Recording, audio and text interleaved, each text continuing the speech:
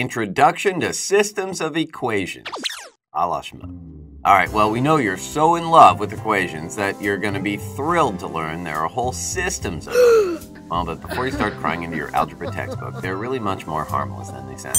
In fact, if you have one equation with variables, and then at least one other equation with the same variables, well, that's it. You've got yourself a system of equations. And breathe. All right, well, these can be used to compare any two or more things that have, well, stuff in common. Like, if you wanted to compare your savings account with your little brother's savings account to see who's a better saver. If you know how much you both started with, and the rate at which you're both saving, or compounding your investments, well, you can determine whether he'll ever have as much money in his account as you do.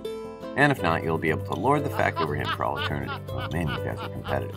So, say we've got two linear equations, 3x plus 2y equals 18, and 5x minus y equals 17. All we'd need to do to solve this system of equations is to find a value of x and a value of y, which will make both of these equations true. That is, for whatever x's you have over here, or whatever y's you have, they're going to produce the same answer over here. Well, the simplest way is to try to get one of the variables all by its lonesome. Well, here the y term in the second equation is already by itself, so let's start there. We can add y to both sides to get 5x equals 17 plus y. Then subtract 17 from both sides to get 5x minus 17 equals y. Well, from there we can take the quantity 5x minus 17 and plug it into the y term in the first equation. So that gives us 3x plus 2 times the quantity 5x minus 17 equals 18. Well, distribute the 2 and this simplifies to 3x plus 10x minus 34 equals 18. Well, our 3x and 10x total 13x, and if we add 34 to both sides, so we get 13x equals 52. Divide both sides by 13 and x equals, 4. Nice easy number. Boom. So we can plug 4 into the x term in either equation to get the value of the y term. Well, 3 times 4 plus 2y equals 18. So 12 plus 2y equals 18. Subtract 12 from both sides, then 2y equals 6. Divide both sides by 2 and y equals, 3. Just like that, we've solved our system of equations. All right, and once you get the hang of these puppies, you can graph them, just like this.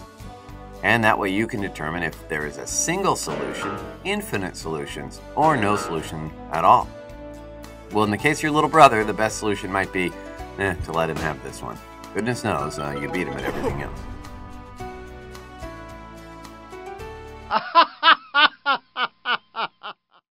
What did the buffalo say to his son as he left for school? Bye, son. Okay, bad joke, but if you survived it, how about clicking the subscribe button below?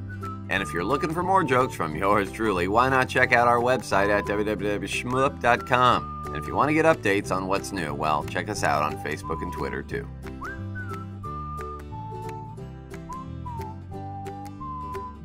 Please check our Facebook and Twitter pages, please.